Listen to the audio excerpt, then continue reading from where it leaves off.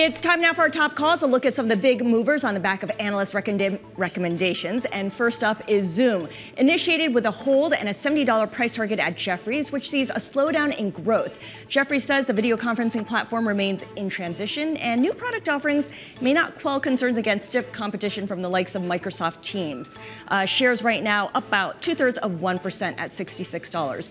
Next up, you've got Redburn cutting its recommendation on software companies MongoDB and Snowflake.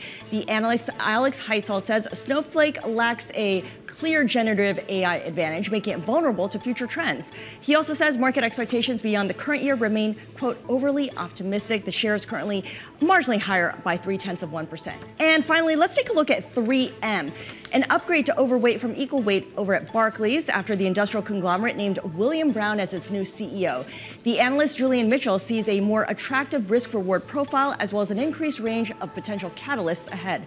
Mitchell also tells investors the CEO transition opens the door for additional productivity measures and higher margins. The shares right now up by 1/3%. And those are some of our top calls.